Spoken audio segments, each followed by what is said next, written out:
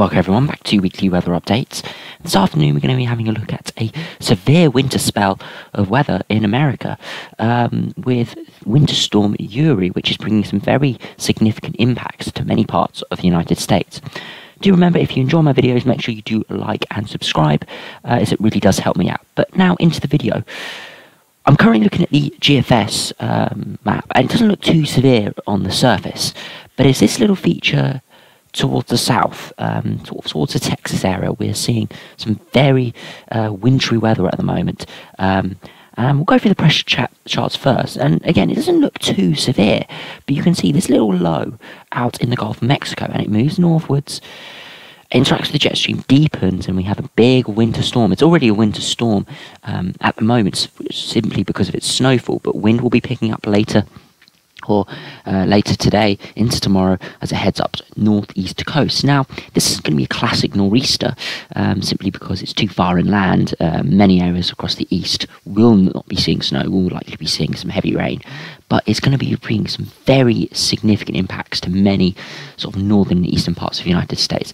And as we run through, there's actually a secondary low pressure that's currently out towards sort of the northwest of the country, and that is going to be Winter Storm Viola, which travels across the south, picks up by the jet stream, and end of this week heads up the northeast, and again, big winter storm. This is going to be fueling the jet stream, which is going to be impacting the UK as well with this. If I now have a look at the 850 HPA temperatures, you can really see how massive the temperature contrast is. Some brutally cold Arctic air, -20, getting to maybe down to -30 degrees at 850 HPA. And then the Gulf of Mexico, perhaps 10-15 degrees above freezing at 850 HPA. And this temperature contrast is fueling this big winter storm.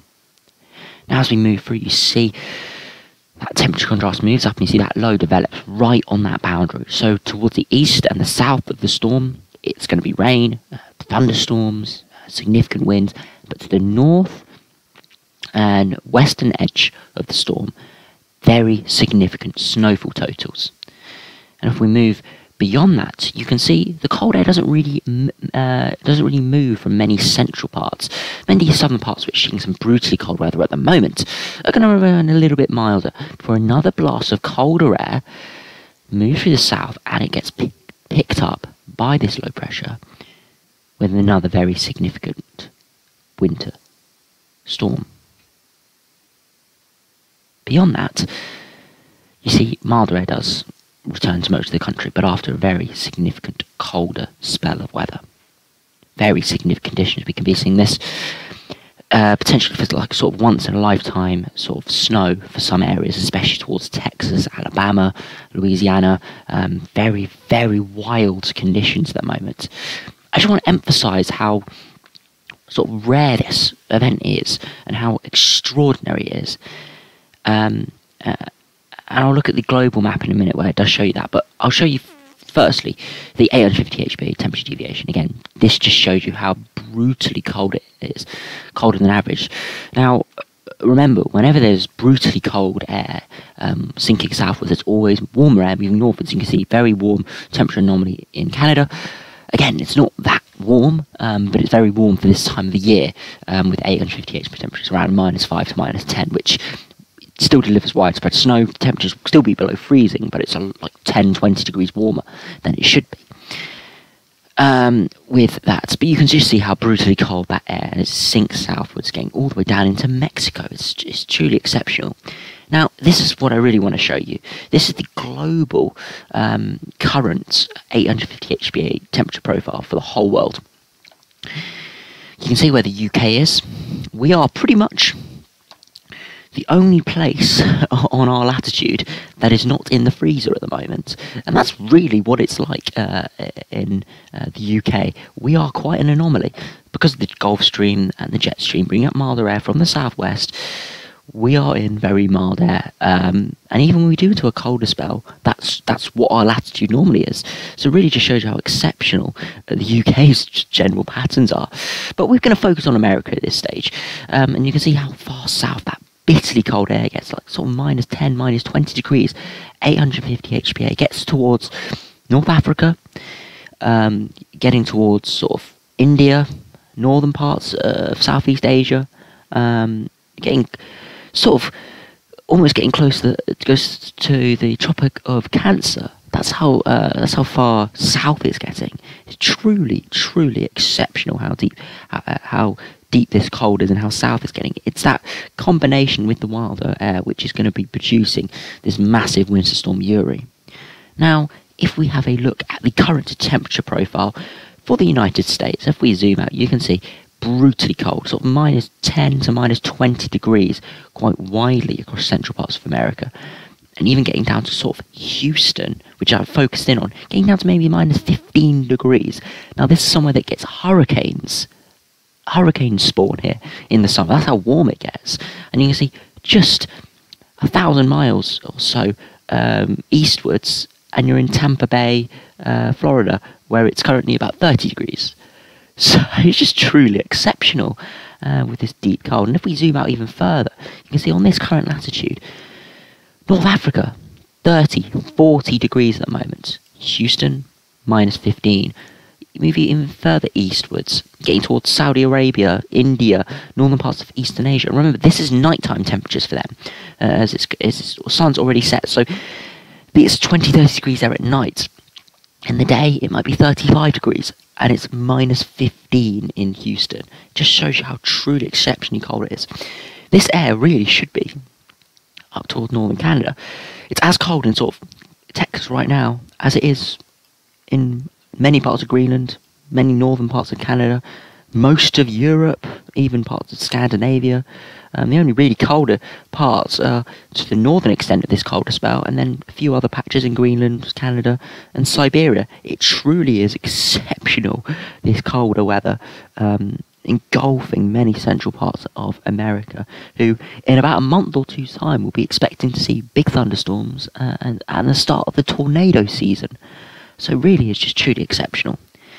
Now, if we have a look at the live radar, if we zoom out, you can see when it all loads in, this massive winter storm. Now, it's spanning 3, 4, 5, 6 states at the moment, and it's only going to gain more strength. You can see this long tail, that's where moisture is being pumped into the storm, and you can see this big arc of snow. It is moving relatively quickly, so it's not going to be dumping massive amounts of snow in one area, but it's going to be giving a widespread foot, maybe 2 feet of snow, anywhere from sort of Texas, Oklahoma, where it's already snowed, all the way up towards the northeast. Now, as I said earlier in the video, when we look at the GFS 850 HPA temperature profile, many eastern parts are going to remain in the warmer air. That warmer sector, which is fueling the storm, is going to go up the eastern side of the United States. So many areas here, including parts of New York, are probably just going to see rain, and it's going to be generally dry. But towards Detroit, Toronto, Ottawa, I could be seeing a lot of snow with this. And again, you can see that's Winter Storm Uri, and then Winter Storm Viola is spawning in towards like Oregon, Idaho, Washington at the moment, and that's going to be tracking southwards, picking up moisture in the Gulf of Mexico, but we're heading back northeastwards. Truly exceptional with this. And if you just zoom out even further, the size of that winter storm would engulf pretty much the whole of England and Wales, if that was over the top of us, dumping a foot of snow to the whole of England and Wales in comparison. So it is truly an exceptional winter storm. And if you look at the snowfall rates in there, 2-3 inches per hour falling in the centre of that. And you do see there is a slither of freezing rain.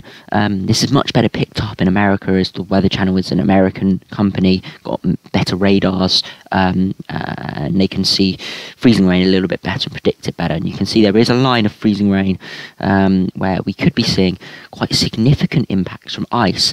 Now, I have seen a few diagrams suggesting the potential that there could be some ice in sort of New York, maybe parts of Philadelphia, Washington DC, some of the biggest cities on the eastern coast could be seeing ice because they get close to this sector of freezing rain. So there's potential that they could see ice, or you could just see rain in these regions. it's going to be very difficult forecasting for many of the meteorologists in America at the moment, as it really are. There'll be life and death situations from this, simply because of the amount of snow falling over widespread areas. And I'll just emphasise that now by having a look. I just refreshed, unfortunately, by having a look at if we can get it back to it, the past 24-hour snowfall amounts. So at the moment, you can see the band is towards sort of, if we go back to full screen, it's towards sort of Mississippi, Tennessee, Arkansas, but you can see further south and westwards have already seen very significant snow, seen 20, 30 centimetres of snow, so a foot of snow, even areas, Houston seeing a lot of snow, areas further northwards. Again, where heavier bands are set up, you can see where those heavier bands set up, giving heavy snow just to more localised areas, but it's really a widespread amount of snow, and you can already see it spreading northeastwards.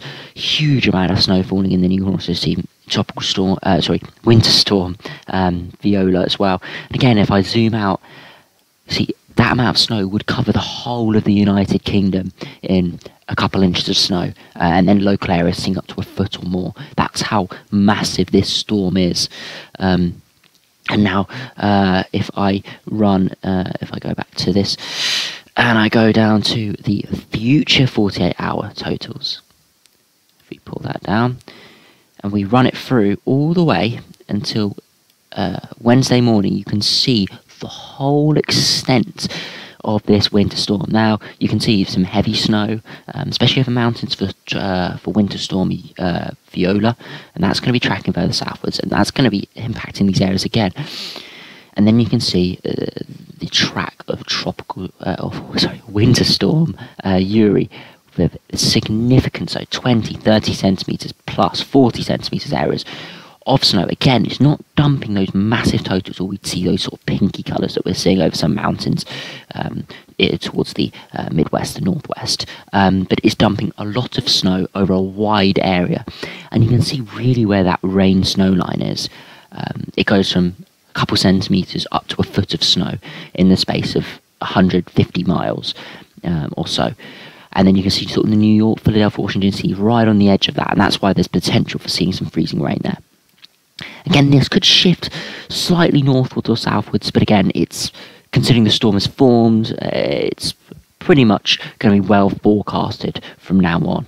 And you can see widespread area seeing significant amount of snow before it comes out sort of Newfoundland area, and it will be entering the Atlantic, and it will be heading towards the United Kingdom. Now, it won't be a winter storm when it gets to the United Kingdom, it'll just be an area of low pressure, and will probably give us some wind and rain. But this winter storm is going to be powering the jet stream. You can just see that's the line of the jet stream heading eastwards. And it will impact the UK, and it's powering up the jet stream. That's why we're seeing a very westerly pattern.